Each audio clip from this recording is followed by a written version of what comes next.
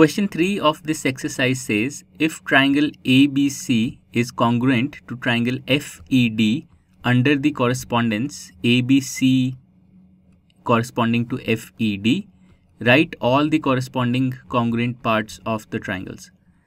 So here's a figure of an arbitrary triangle ABC that I've drawn. Now consider another triangle which is congruent to this triangle like this, and our correspondence relation is ABC is congruent to FED, and the correspondence is A corresponds to F, B corresponds to E, and C corresponds to D.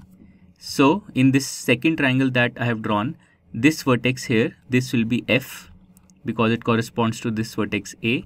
Then this vertex here, it will be the vertex E because it corresponds to this vertex here.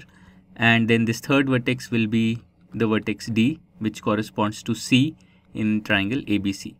So these are the two congruent triangles, and now it's easy to write the corresponding congruent parts. So let's first write the corresponding sides. So AB will correspond to FE. So we write AB corresponds to FE. Then BC will correspond to ED. So we write BC corresponds to ED. And then AC will correspond to FD. Okay, so AC corresponds to FD. So this is the correspondence for the sides. Now let's come to the angles. So angle A here will correspond to angle F in the second triangle. So we write angle A corresponds to angle F. Then angle B corresponds to angle E in the second triangle.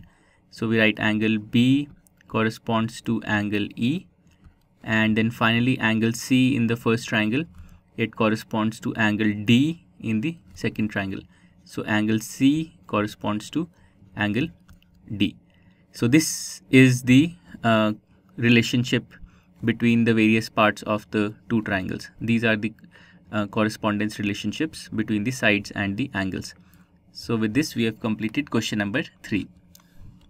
To learn more about how QMath can help you crack school and board exams, explore QMath Leap, a live online classroom program run by highly experienced and committed teachers.